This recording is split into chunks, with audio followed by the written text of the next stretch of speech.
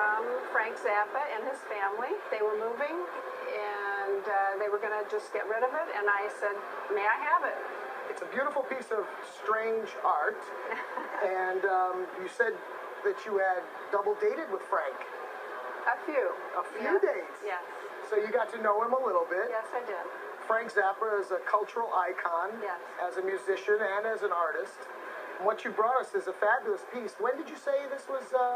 He painted this when he was in junior college. So it's very early. Yes. It's a premonition of his future. Right. It shows an orchestra and an opera, it looks like, on stage. Right. This is probably the earliest piece of Frank Zappa art or music or anything I've ever seen in 30 years of doing this. It's a very unusual and wonderful piece. He was such a different person, and this represents him. Something a musician did in the art world adds to its value, and it's really hard to put a true value because it's never been seen before. I would say that his signature is very valuable right now. Frank died many years ago of cancer and left a legacy of art and music for us.